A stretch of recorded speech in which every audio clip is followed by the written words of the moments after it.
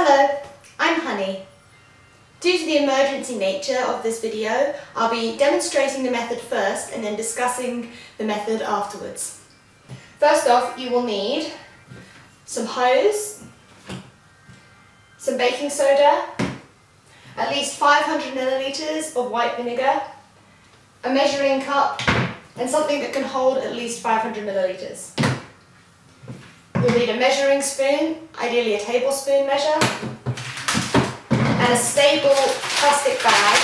This one is being reused. I had some wraps in here, but it's a nice sturdy bag. It hasn't got any holes in it. You can test the holes by inflating the bag. Ideally, I want you to do a dry run of this before attempting it. Even if you just used water to check your bag and test to see that you're going to be able to do the method, because you don't want to mess it up halfway through. Okay, so first we're going to measure 2 cups of white vinegar with the measuring cup and pour it into our jar.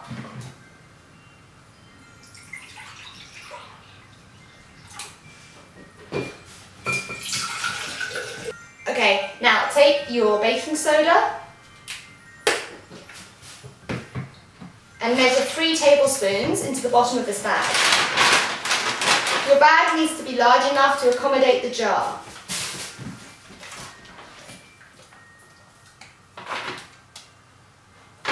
So here is the container with the mouse in it. He's in this paper right here. This is a 4-litre container. I've cut the top off of it and then slid it in on the diagonal here. This is a good size for a small mouse. You might need a larger container if you're dealing with a rat or a slightly larger animal, but do not use this method for any animal over 2 pounds in weight. Only animals under 2 pounds in weight this method is suitable for. Okay, you need to make sure that your hose will fit into the hole. It's okay if there's a small gap because the gas produced by the reaction is actually heavier than the oxygen inside, so it will sink down and displace the oxygen that's lighter out of the top of the hole. It's good to have the cap so that the animal's contained and isn't going to escape while you're getting ready. Seal up your bag as much as you can before putting in the jar, and you might need some tape to wrap around depending on the type of bag you've got. Okay, so I've placed just a little bit of tape here at the top to prevent it unzipping, and just make sure that the end of the hose in the bag doesn't go into the fluid. You only want the gas produced by the reaction to go in the hose. Okay, because this mouse is getting quite active now, I'm going to make sure that I block the hole fully and he can't jump out, so I'm just going to plug it up with a bit of extra paper. Okay, so you've got the hose in there now, and you want to slowly pour half of the vinegar into the bag. There we go, you can see the bag start to balloon up. You want to slowly increase the gas. So you can see that he's just sitting down there now and he's just a bit more sedated. You push this all the way down nearby him. Keep making the gas, squeezing out the gas. That's it. And you just want to keep making it so it's bubbling, getting all the gas out, squeezing there.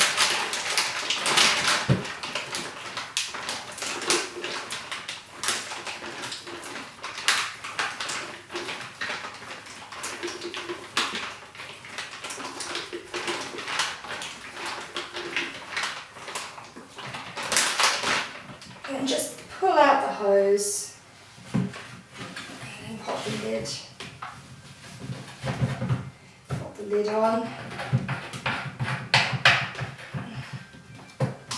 and then you can just pop him out of sight like that, and just leave him for 20 minutes just to be 100% sure everything has stopped functioning, and then you can bury him or dispose of him how you need to.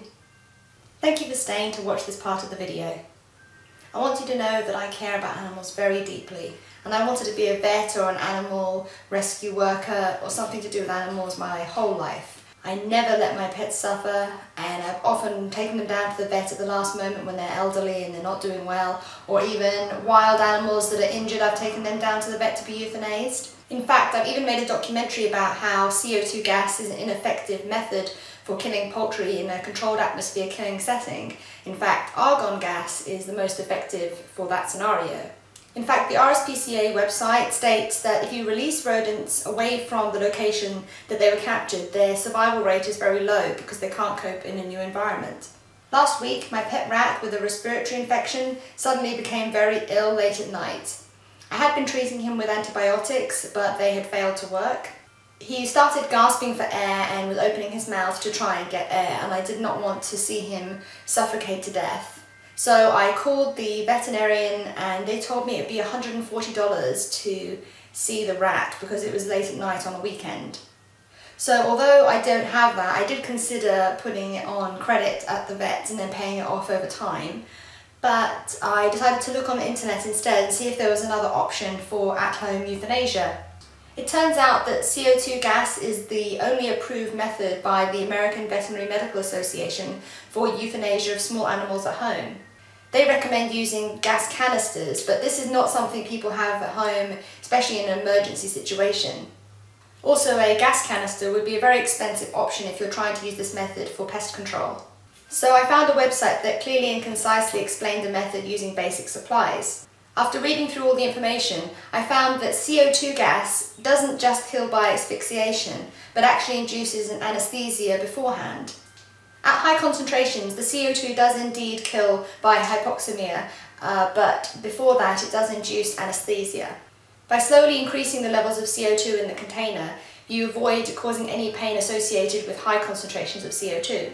In fact, in tests with rats euthanized using this method, there were no signs of stress in their post-mortem blood tests.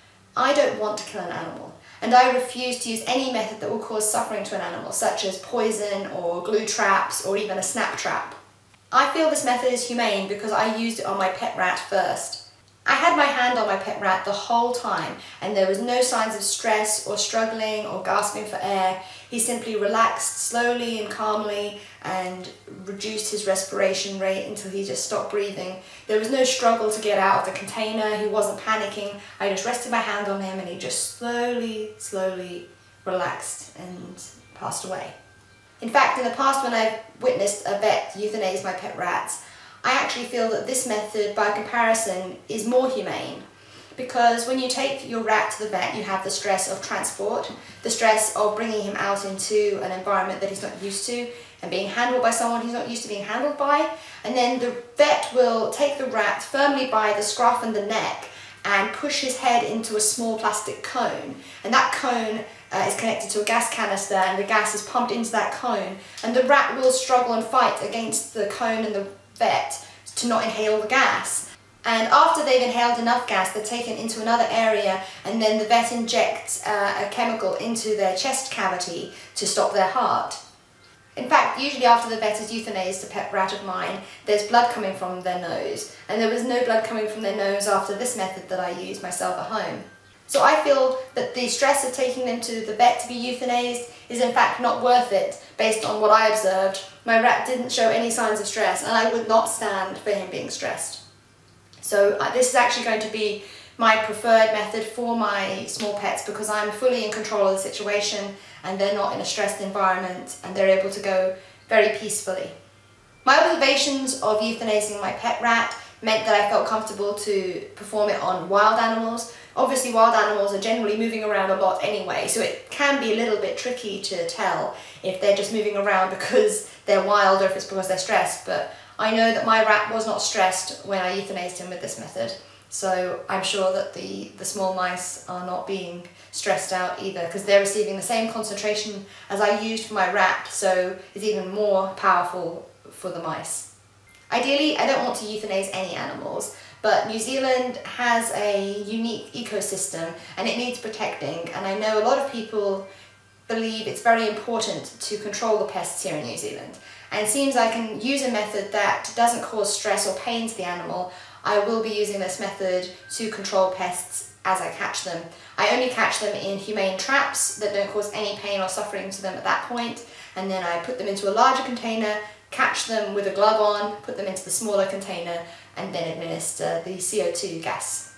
I hope this video was clear and informative, And I strongly encourage you to click the link in the description box below, because that will give you several other options for how to perform the euthanasia, much more in-depth information about the process and how the process works, and different methods for different scenarios depending on the equipment you have and the situation you find yourself in. Thank you for watching.